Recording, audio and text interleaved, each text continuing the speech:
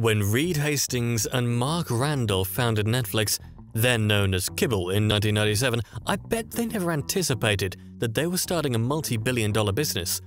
Their business idea, which was simply an upgrade to the DVD rental business, has grown to become one of the biggest TV and movie studios in the world.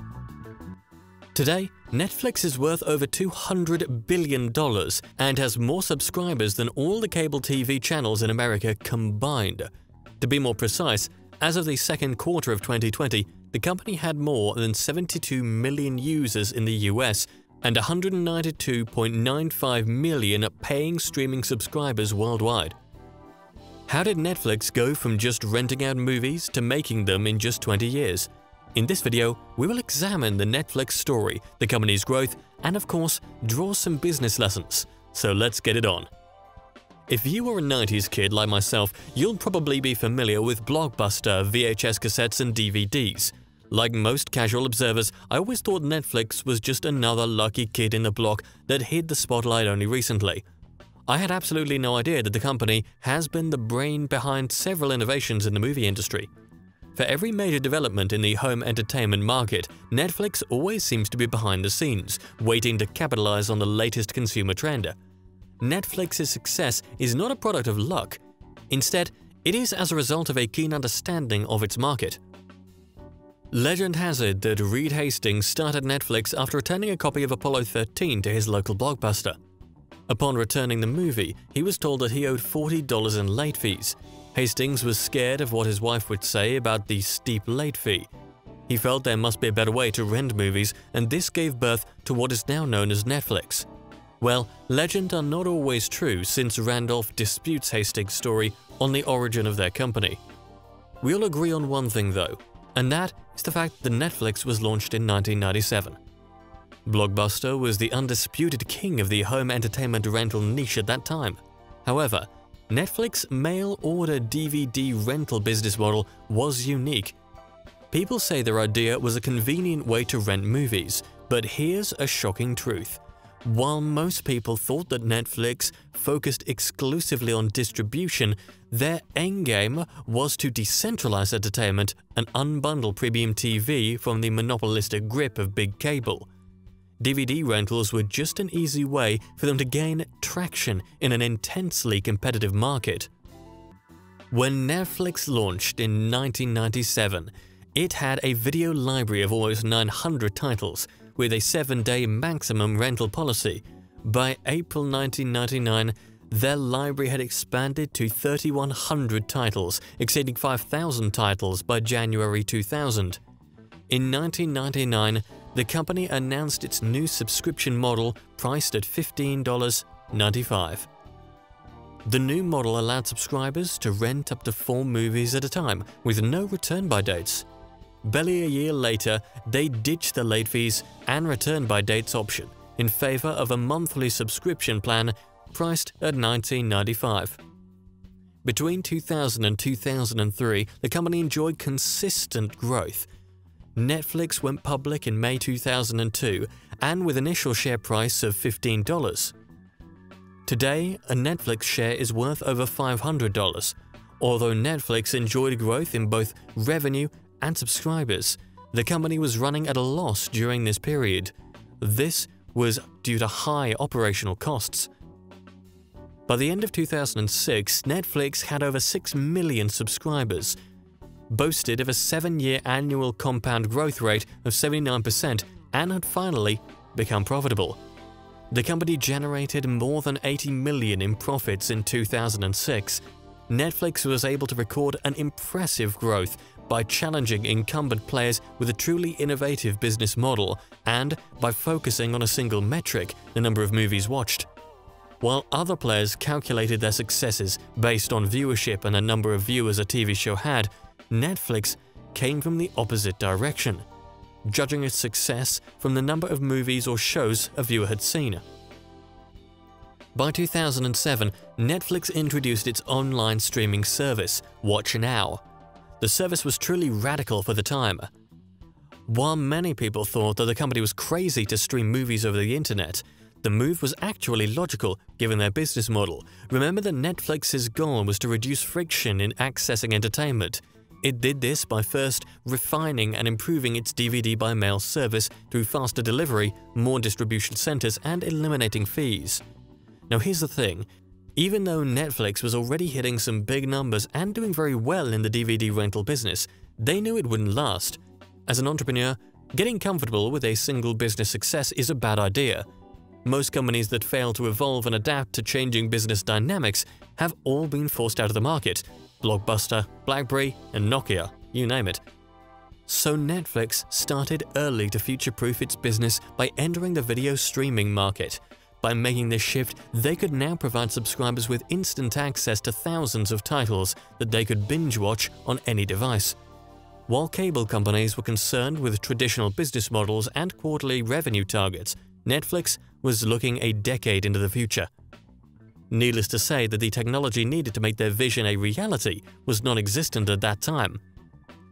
Undeterred, the duo took a huge risk by investing more than $40 million in the development of new streaming technologies in 2007. It's mind-boggling since there was literally no consumer demand for what they were offering. A lot of people also thought that the idea wouldn't work. However, since most people didn't believe in the tech, the competition was small, and by the time everyone else caught on, Netflix was already light years ahead of them. The company had the best streaming tech, the largest library of titles, and the biggest subscriber base. In 2008, the company announced that it was stopping its DVD retail sales, 1 week after debuting WatchNow on Mac platforms. By 2011, Netflix rebranded its DVD rental business, splitting its streaming business and rental business into two distinct subscription packages, Netflix for streaming and Qwikster for rentals. This was a wrong move though. Customers and investors did not like the decision, and this raised questions about the company's future prospects, with critics questioning Hastings' leadership. Coupled with an unpopular price increase which took effect in summer, around 800,000 subscribers abandoned the service. But guess what? Less than a month after announcing Qwikster, and before the service even officially launched, Hastings scrapped the plan entirely. He took full responsibility for the Qwikster debacle and admitted his mistake. According to Hastings, "I messed up. I owe everyone an explanation. It is clear from the feedback over the past 2 months that many members felt we lacked respect and humility in the way we announced the separation of DVD and streaming, and the price changes. That was certainly not our intent, and I offer my sincere apology." While the Qwikster incident could have sunk lesser companies, I think that Netflix handled the fallout almost perfectly. The lesson here is that by listening to its customers, responding quickly, and acknowledging the role of its poor decision-making, they turned the incident into a positive PR exercise. The entirety of your product and service revolves around your customers, and you must learn to listen to them. From 2013, you can say that Netflix began to conquer the world. The company dove headfirst into the world of original programming, with its high-profile political drama House of Cards. Both critics and fans gave the show rave reviews, and this marked a crucial turning point in Netflix's growth. From 2016 onwards, Netflix received numerous awards and accolades, including 54 nominations at the 68th Primetime Emmy Awards. They simultaneously went live in 130 countries worldwide. Their feature films also became increasingly ambitious and attracted some of Hollywood's finest screenwriters, directors, and actors. And in 2017, the number of Netflix subscribers surpassed the total number of cable subscribers in the United States. With this, Netflix effectively became the largest entertainment provider in the world. I could go on about the Netflix story, however, I'd like to stop here and draw the 3 most important lessons that I think every entrepreneur should learn from the company. 1. Identify your key growth metric and stick with it. It's no secret that most new businesses will fail. While some fail because they take too many risks at once, others fail because they don't aim high enough. As a business person, it is important to identify a massive potential market that you can grow into. Facebook may be a social media giant with over 2 billion users, but they still care about how active their users are and still reach for ways to maximize engagement. Google is still interested in the number of searches conducted every month, despite being one of the biggest tech companies in the world. For Netflix, their key metric was how many movies a user watched, and they sought for a way to build on that. For a start, your key metric might be as simple as increasing your total number of sales.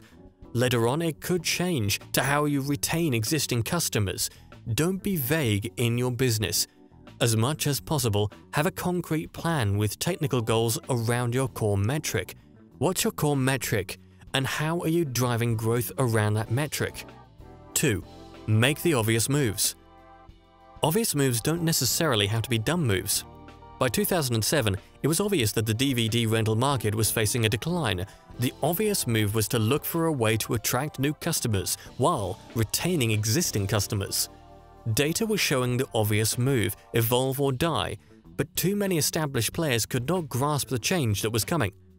Trust me, if Hastings had listened to the naysayers who thought that streaming of videos was nothing but a fad, there'd be no Netflix today. For you as an entrepreneur, your obvious moves should revolve around these 3 questions if your business is at a critical growth stage. 1. How can you improve your product? 2. How can you solve your customers' problems and make their lives easier? 3. How can you solve the hardest problems? Remember that people don't use products just for the fun of it. Instead, people use products to solve their problems and make their lives better. Any product that seamlessly solves customers' problems will surely win. 3. Focus on quality. Throughout the history of Netflix, you'd agree with me that the company has focused on doing what it does really well. From getting DVDs to customers faster, to developing new streaming technologies, the quality of the Netflix experience and the quality of their content. This has helped them build not only a large subscriber base, but also a loyal audience of fans. Quality doesn't necessarily mean spending more money. If your product is good in itself, how's your customer support? How's the onboarding process? Is there any product documentation or learning resources? Improving your customer's experience should be one of your cornerstones. And just in case customers don't see things from your perspective, be quick to listen to them and evolve accordingly. So there you have it. This is the story of Netflix and why they're so successful. I hope you've picked a lesson or two from their success story. Don't forget to tell us what you think in the comment section.